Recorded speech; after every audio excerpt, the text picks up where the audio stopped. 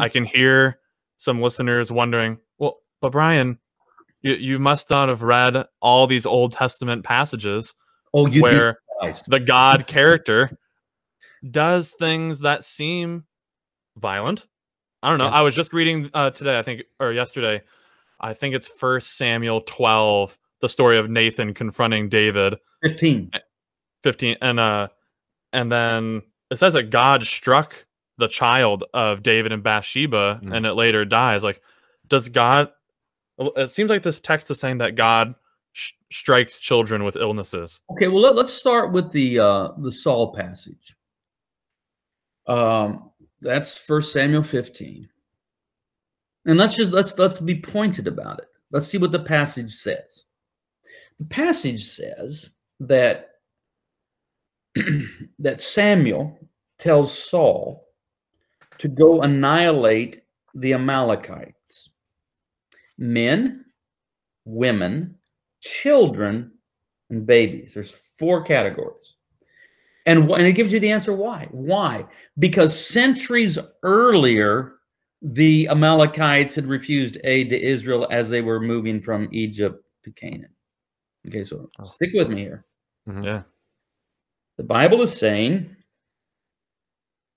the Bible is telling a story. Let's put it that way. The Bible is telling a story about a Hebrew judge prophet named Samuel in the name of Yahweh, telling the first king of Israel, King Saul, to go commit genocide against the Amalekites because of something that had happened 4 centuries earlier, and specifically they're told to show no mercy, no pity. You kill men, you kill women, you kill children, you kill babies. I mean, they made a distinction between children and babies. Right, I was thinking about that. Yeah.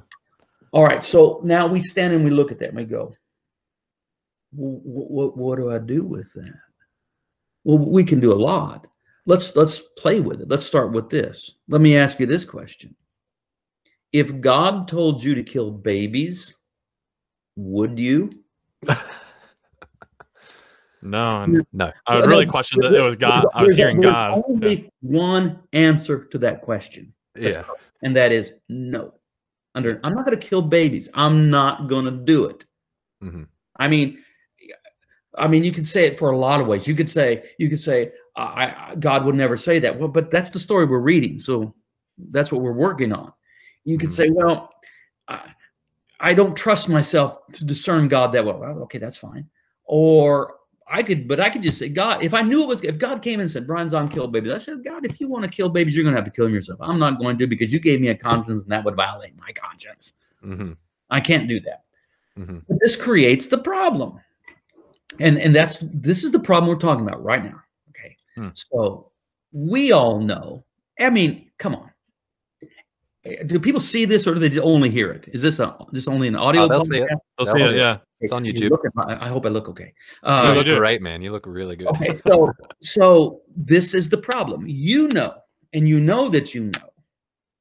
that killing babies is wrong. Okay, killing a whole race of people, men, women, children, babies, is called genocide. That's a war crime. You'll end up in the Hague for that, right? The Nuremberg trials situation here.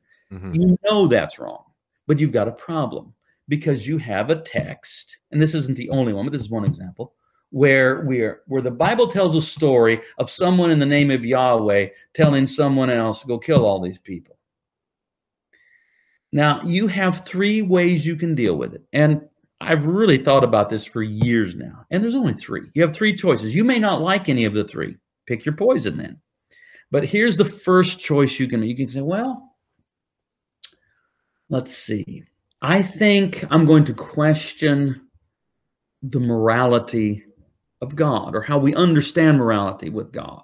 That God has exceptional morality, that yes, ordinarily to kill babies is wrong, but when God says it's okay, it's okay. Some people make that move. I consider that, first of all, I can't do that. I can't do that because it violates my conscience. I know that killing babies is wrong, even if God says so. The other problem with that is that leaves the door open for future atrocities. Yeah. And it happened. I mean, this is what happened in 16, I forgot the exact year, 1620 something. Maybe it's 1620. I don't remember the exact date. The Mystic Massacre in Connecticut, when the English colonists murdered 700 of the Pequot tribe, mostly women and children, for their cultivated land.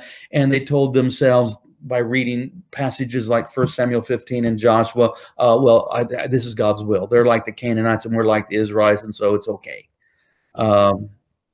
When you say, well, if God tells you to kill babies, it's okay, you've left the door open for atrocity. So I personally can't make, you can question your understanding of morality, that if that's your option, okay, but you're making me nervous. The other thing you can question is the immutability of God. That is the unchangeable nature of God. When we say that God is immutable, we mean that God doesn't mutate, that God doesn't change over time. But some, that's their move. They say, well, this is something God used to do, but over time, God changed. He doesn't do that anymore. There are people that actually give that answer. I can't do that either. So that leaves one more option, and that is... Why is that a problem? Just to put a pin on it. Well, I think because, first of all, because I'm just a classic theist, too informed by the patristic tradition to play that game. I think if God is subject to change, then what is the foundation of our faith? And the very ground beneath my feet is moving and unstable. So I confess the immutability of God, that God doesn't change. But something does change. But I'll get to that. I'll save that for a moment. I think what we have to question is our reading of Scripture. How do we what is it we are reading here? Are we reading a God who's commanding genocide, or are we reading the inspired, I can use that word, inspired telling of Israel's story of coming to know the living God? But along the way, assumptions are made. God meets them where they are, but they're still going to have assumptions. So if it looks like God might be changing somewhat through the course of the grand story that the Bible tells, well, it's a lot like what we might think of as the most obvious fact in nature, and that is that the sun rises in the east and sets in the west, and it happens every single day, except that's not true. It looks to me, it looks to everyone, for all the world, like the sun is rising up over the eastern horizon, moving throughout the sky, throughout the day, and setting in the west every evening, except none of that's true. It's not the sun that's moving. It's we're the ones who are moving. I mean, imagine the first people that had the nerve to go, I've been thinking. Hear me out. I don't think the sun's moving. I think we are. Heretic. Yeah, he got excommunicated. Yeah, but what's happening is the Bible itself is chronicling Israel's journey toward discovering God as fully revealed in Jesus Christ. That's why Jesus is the perfect word of God.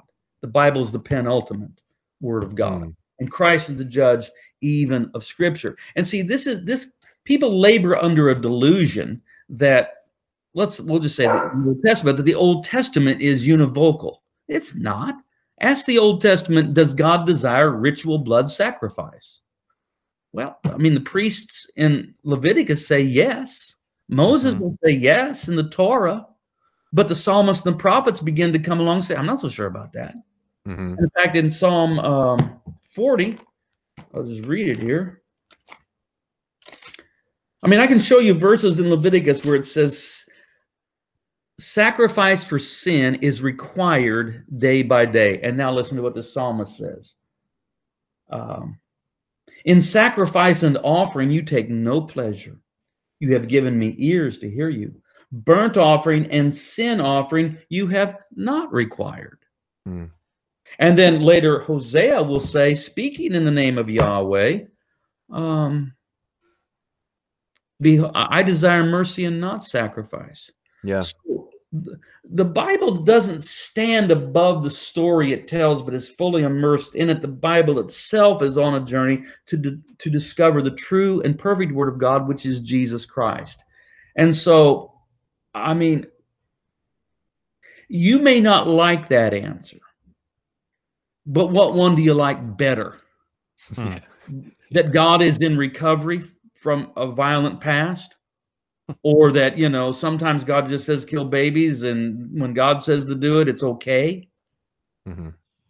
So just to, if we now want to use that to figure out the Samuel story, using that third option of rethinking our reading, would it be something like, okay, Saul and company really want the land that the Amalekites have. What's the best way to do that? Well, tell everyone that God told me to do it, and come up with a good reason, like, oh yeah, they did a bunch of bad stuff in the past. And then, can you write that in our special books? And then, so, I mean, that to me is more likely than, oh, now I have to work in child killing into my concept of God. Right. Exactly. We don't, as Christians, we do not get to read the Old Testament independent of Christ.